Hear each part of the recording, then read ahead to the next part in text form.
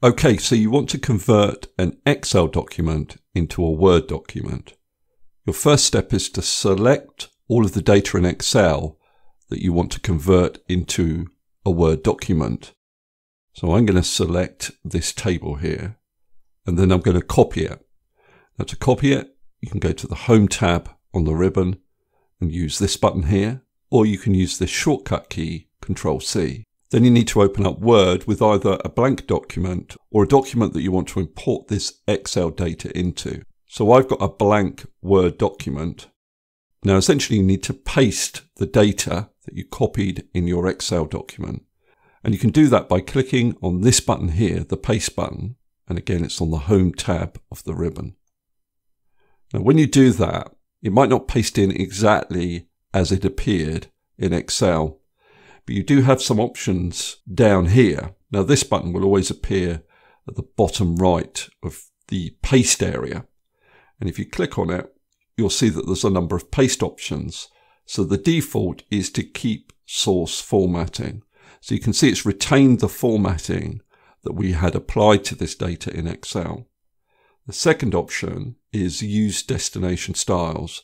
So whatever styles of formatting you've already set up in your Word document will be automatically applied to this Excel data.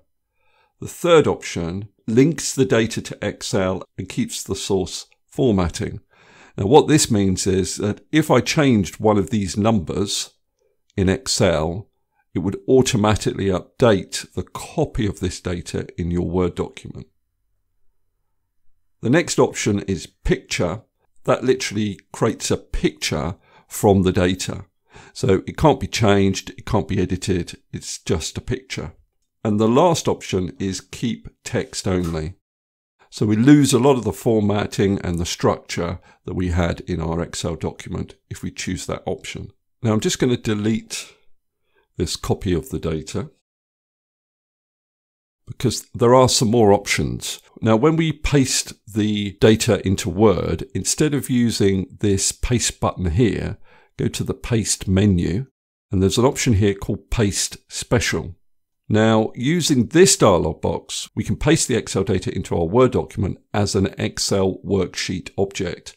And you'll see that there's a number of advantages of using this option.